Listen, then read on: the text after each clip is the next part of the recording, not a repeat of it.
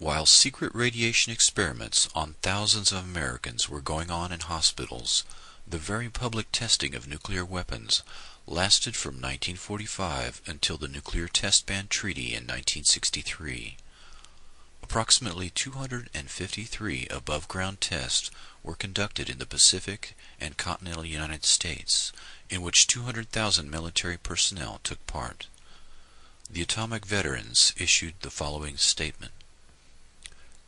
We were the victims of radiation experiments too.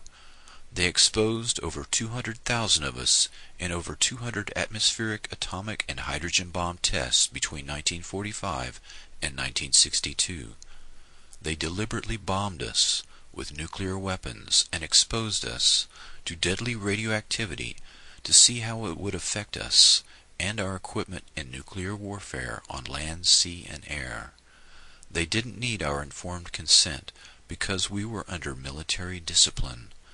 They devalued our lives too. They made us sterile. They crippled and killed our children. They made widows of our wives, then denied repeatedly and publicly that there was ever any danger. Say the lie often enough, and people will believe it. Of your company? Yes, sir, that's right. How many of your men do you think would volunteer to go up and be in one of those foxholes when the bomb went off? Oh, I'd volunteer, I guess, for about a half a dozen. At least half a dozen? Yes, sir. You know, that's quite a loud noise that bomb makes when it goes off. Do you think it would do you any harm? No, I don't think the noise would, sir, no. How about radiation? Do you think there's much danger from radiation? Well, radiation is the least of the worries that the men are thinking about. I think most people thought that radiation was the greatest danger, didn't they? What did they learn We different? were, prior to our instructions here, we received a very thorough briefing before we even came into close to contact with it. A third group of experimental human subjects, besides the radiation experiment victims and the atomic veterans, are the downwinders. This term refers to all the people exposed to radiation as a result of atmospheric testing. This group in essence comprises the entire United States and in fact the entire world. Fallout from all 2,000 nuclear tests has deposited plutonium, strontium-90, and other radioactive substances in the bodies of every human being on Earth. At what point this experiment would prove fatal for all human life is unknown, but it is known that the human embryo is very vulnerable, and that 1 to 2 rads is sufficient to produce deformity or death. This much radiation and more has been deposited across the continental United States. Several studies document an unexplained increase in child mortality in the U.S. that began shortly after testing began and decreased after atmospheric testing ended.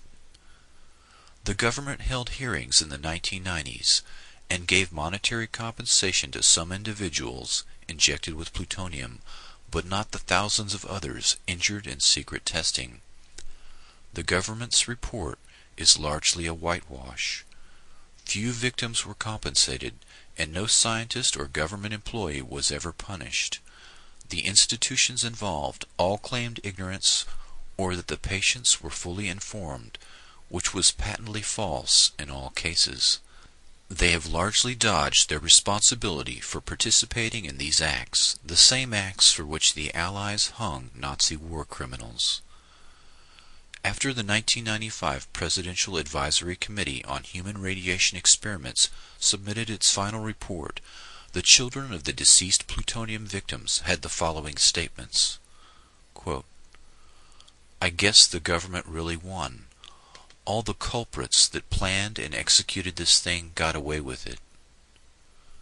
For them to say that a little apology is enough is just beyond belief.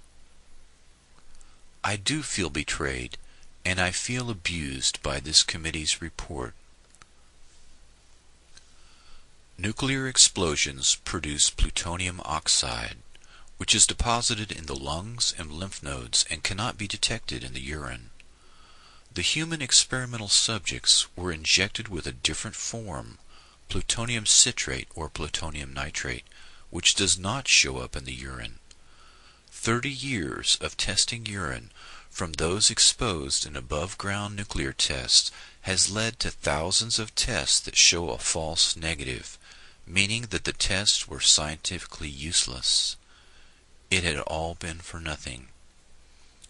Mary Jean Connell, the only living victim of the plutonium experiments, when asked how she felt after receiving $100,000, merely replied, "I'm afraid it's going to happen again, you know."